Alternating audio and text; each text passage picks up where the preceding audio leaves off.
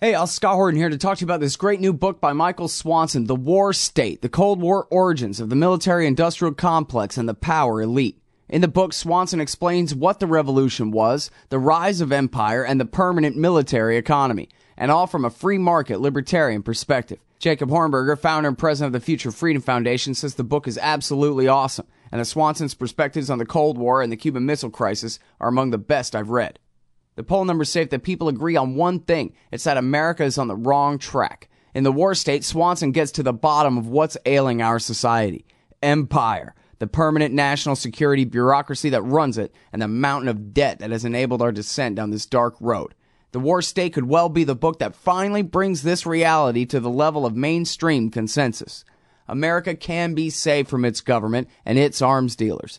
First, get the facts. Get The War State by Michael Swanson, available at your local bookseller and at Amazon.com. Or just click on the book in the right margin at scotthorton.org. All right, you guys, welcome back to the show here. I'm Scott Horton. This is my show, Scott Horton Show. Thanks very much for listening. Check out my website, scotthorton.org. It's new and improved. Got the chat room built right into the page there at scotthorton.org/chat. Got 3,000 interviews going back to 2003.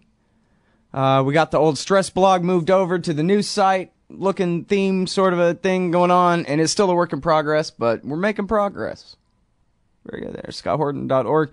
And then you can also check me out on Facebook, Twitter, and YouTube at /Scott Horton Show if you like checking out things on Facebook, Twitter, and YouTube. All right. Next up is our friend David Vine. He's the author of Island of Shame. Man, Island of Shame is right. It's more like the whole world except that island worth of shame. Welcome back to the show, David. How are you doing? I'm doing real well. Thanks for having me back. Very good to have you here. And I should say you write for TomDispatch.com oftentimes. I should not pound on the table while I say that.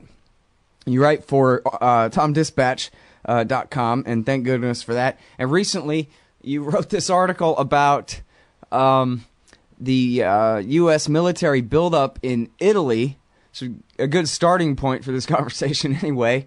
That was really kind of mind-blowing.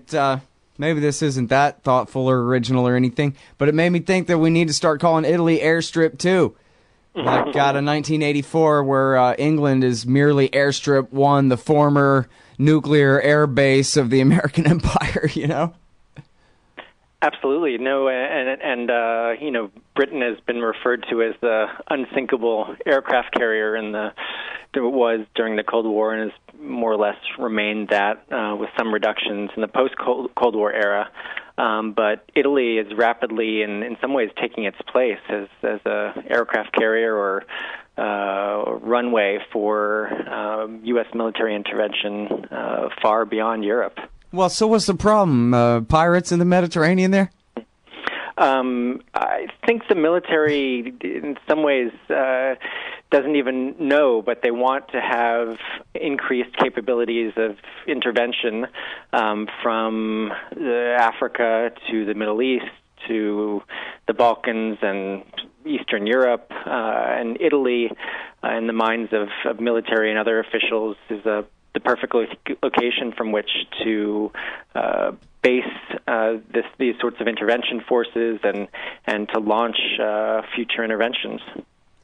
You know, I read this article in defensenews.com, and it's funny, the paragraph, it's so redundant, it's terribly written, but basically you can't quote it without sounding like a fool, but what it says is that the Army, after getting kicked out of Iraq and winding down in Afghanistan, they're looking for ways to stay globally engaged.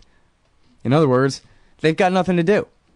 So they formed this Dagger Brigade, and they're going the Dagger Brigade. You know, like stab somebody in the back in a cruel, kind of underhanded manner. The Dagger Brigade, and they're going to invade Africa. And so look out, Africans, you're going to get killed.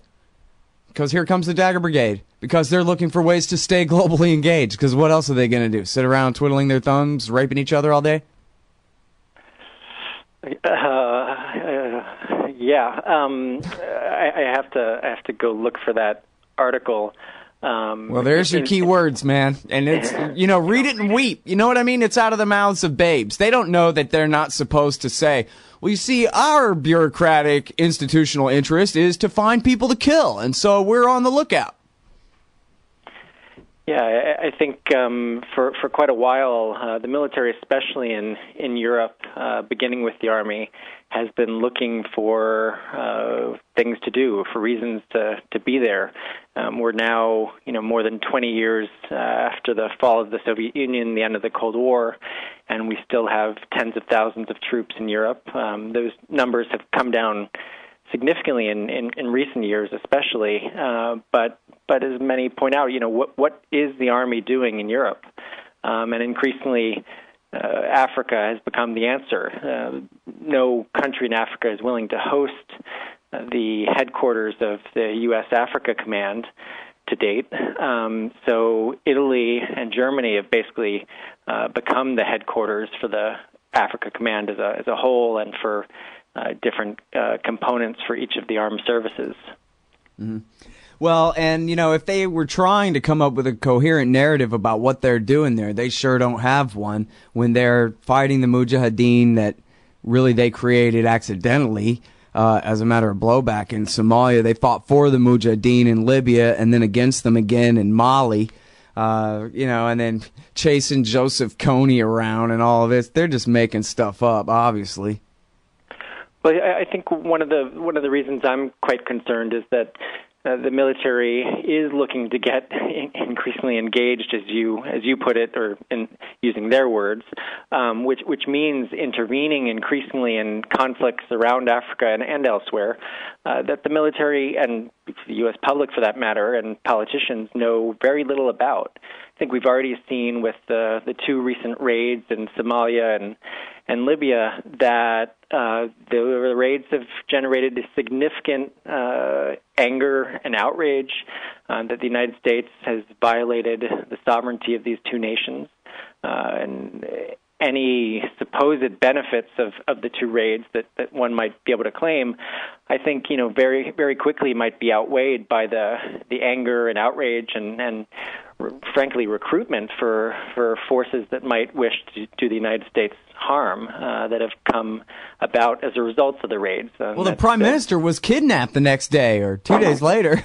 So talk about blowback. I think it's more like backdraft, just blowing up right in your face. No secret about what happened here, No, I think that's exactly right. And whether you call it blowback or backdraft, because it's so immediate, I think the danger is that these sorts of interventions are going to create more of the insecurity and mayhem that they're supposedly designed to prevent. You hear that, everybody? I'm coining a phrase. I was going to write an article about it, but it wasn't good enough, so I dropped it. But I'm going to get that term into circulation. Backdraft as the more immediate, less covert action-y version of blowback. All right, it worked on you, David. I like it. I'm carrying this thing through, man. You should go with it. All right. So now I'm going to be quiet for a long time in a row and let you describe what all you learned about the bases. And just go ahead and tell us how many Taco Bells they got and everything you know about the base build-up and how many soldiers and whatever. Did you talk to guys? Did they say what they're doing there? Whatever you got to say. Let's hear. Sure. For about 4 years, I've been visiting Italy as part of research for a book about U.S. military bases abroad and their broad impacts. And Italy has been striking because just in those 4 years, and actually beginning really at the beginning of the war on terror, Italy has seen this very significant buildup of forces and bases, while at the very same time, we've been closing bases, especially in Germany, but closing bases around Europe. So at the time that we're closing bases and returning facilities to the government of Germany, and actually a few in Italy, we're spending hundreds of millions of dollars on new bases, new facilities in Italy. So we're seeing essentially a shift in the center of gravity for the U.S. military in Europe from Germany toward Italy. Germany still remains incredibly important for the U.S. military, for U.S. military strategy in Europe and globally, for that matter, with Ramstein Air Base and very large training facilities in the east of the former Western Germany.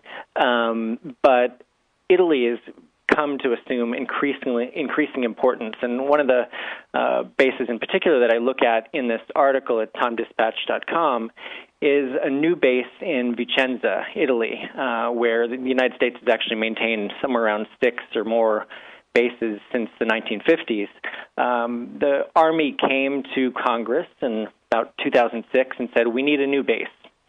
We need a new base because we have this combat brigade, the 173rd Combat Brigade, that's divided. It's split-based between Germany and Italy. And Congress proceeded to turn over about $310 million for a new base in Vicenza, and actually, in total, around $600 million for additional construction as well as a new base around Vicenza, around what they call the Vicenza military community. And over the next several years, the base grew, and I had a chance to go visit multiple occasions, despite the tremendous opposition of local people in Vicenza, which is it's a city, smallish city near Venice. Despite massive local opposition and opposition around Italy, the Pentagon proceeded with the help of the Italian government to build this very significant new base. Now, the interesting thing that I point out in this article is that flash forward to last spring, the Pentagon, the Army, they get the keys to the first building in this new base, place called Dalmaline, and they're within months of taking ownership over all the new buildings in this base. There are about 31 buildings. That same within weeks of getting the keys to the new base, the Army announces, well, the whole reason that we needed to build this new base to consolidate a brigade in Vicenza, actually we're not going to consolidate in Vicenza. We're going to keep 2 of 6 battalions in Germany. So the whole justification for the new base, which was to consolidate a brigade in one place, they finally, get $600 million. They get the base, they get the buildings for the base, and then they tell Congress and the American public, actually, we take it all back. We're not going to do what we said we're going to do, but we're going to keep the base, of course. So this, to me, was particularly shocking and outrageous, because on the face of it, it looks like the Army really never had any intention of consolidating in Vicenza in the first place, but just settled on a convenient justification that would pry loose hundreds of millions of dollars from Congress to get a new base where they wanted it. Right. Yeah, that's what it always comes down to, too. You think about all the highfalutin rhetoric about saving innocent lives in Kosovo. Just go look at Camp Bondsteel, a picture from the air in your Google Images, and you get the idea that maybe the whole war was fought just so that Halliburton could build that damn thing. Or I guess maybe there's a pipeline there they're pretending to guard or something.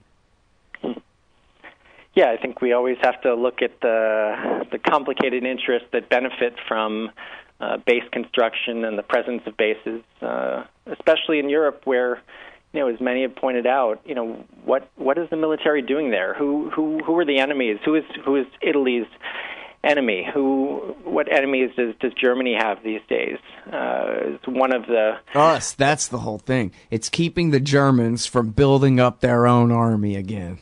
Don't worry, you have us. You have NATO. We'll protect you.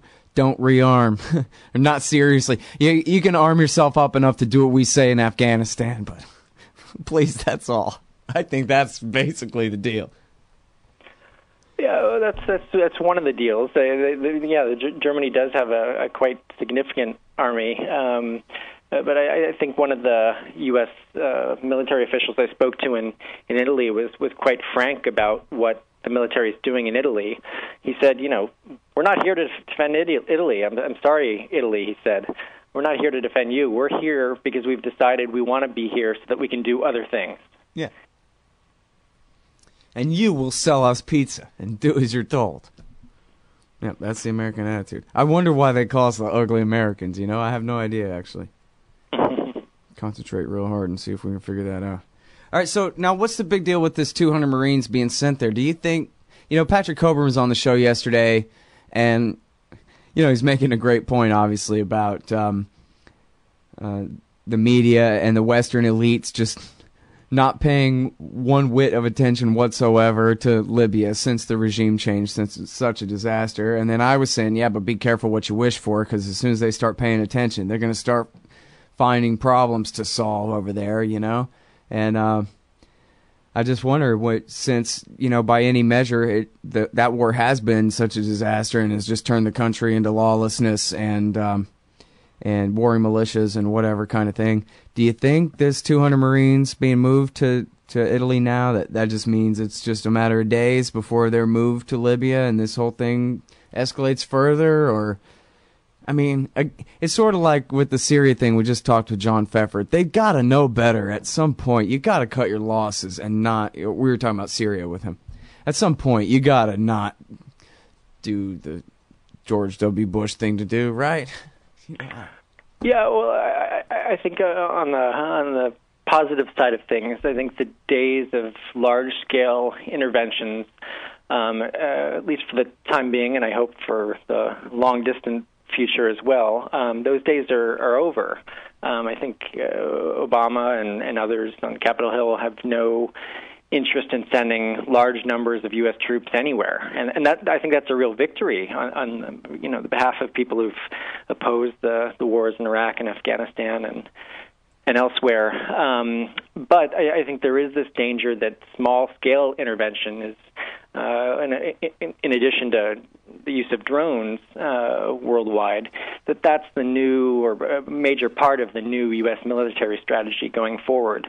But I think that the danger is that small-scale interventions, of course, can grow into much larger interventions, as we've seen, going back to Vietnam and before. Well, that's been my fear about Libya, that, things could really deteriorate there fast. So then, how many suicide bombings or how many ambassadors killed or how many Delta raids that go bad or whatever before they have to really escalate because of all the problems they've created. I mean, that's been their pattern for 100 years running now, Yeah, I think it is really dangerous.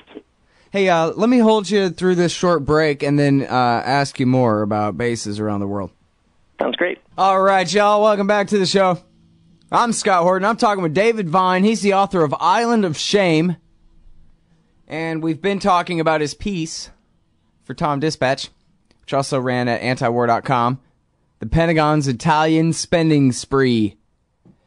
And so in the book Island of Shame, which, like I was saying before the break there, is all about the Chagossians who were they were kidnapped and forced marched across the sea, basically, by the Brits and the Americans, who stole their island home from them so that they could have a nuclear bomber base there at Diego Garcia in the Indian Ocean.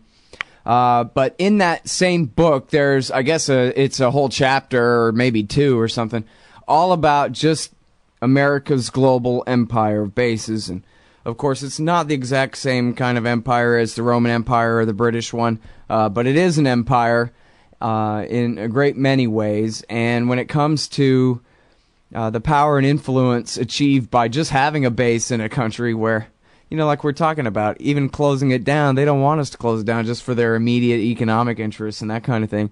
They end up having, at last count that I saw, it was 1,000-something bases. I guess that number fluctuates, but there are, and I think the American people still don't really have their heads around this. The American government maintains 1,000 military bases outside of the country, all over the world, basically everywhere but Russia and China. We got a base right now.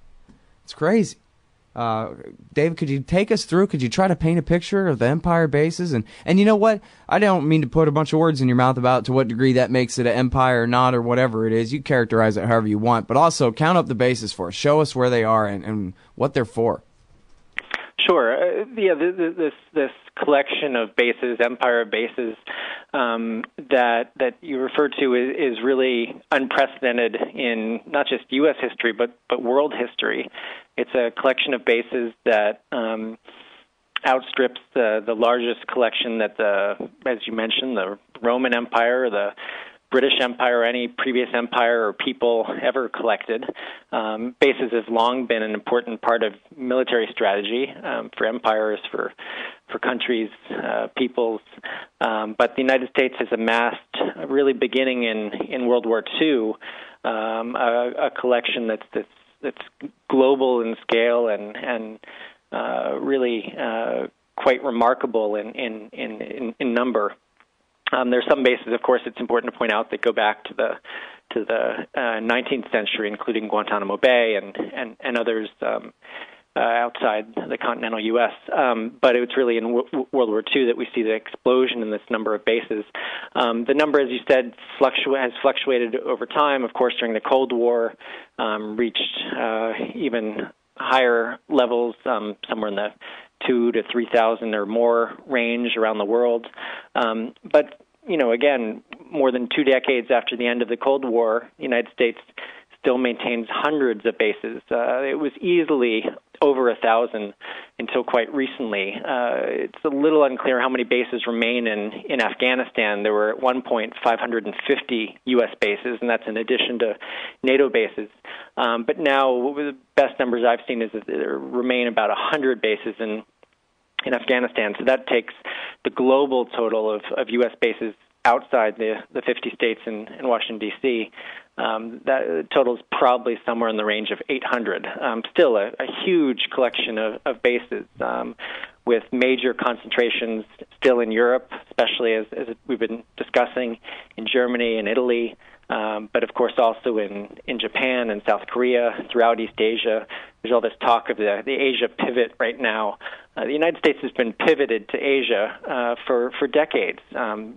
We've had literally hundreds of bases in Japan, South Korea, Guam, and throughout East Asia, encircling both the Soviet Union during the Cold War, now Russia, and China. And now the Obama administration wants to move more military power in that direction. But it's also important to point out that there is a growing U.S. military presence in Africa proper. The U.S. military will only acknowledge the presence of one base that's in Djibouti on the continent of Africa, but it's clear that the military presence is growing, especially with the creation of small drone bases and small bases for special forces troops. Sometimes they're run by contractors. Generally, they're placed within host nation bases, so we're seeing a growth in the number of bases in Africa, also in Latin America. So at the same time that the United States is closing many bases in Afghanistan and some in Europe and elsewhere, we're seeing a growth in the number of bases, many of them these small, often referred to as lily pad bases. And there are a number of dangers with this strategy, including the getting involved in conflicts that we don't know anything about, as we've discussed. But also there's the potential, of course, for a small base to become something quite a bit larger, and that's exactly what we saw in Diego Garcia. It was pitched to Congress in the late 60s, early 70s as an austere communications facility. Now it's a multi-billion-dollar base.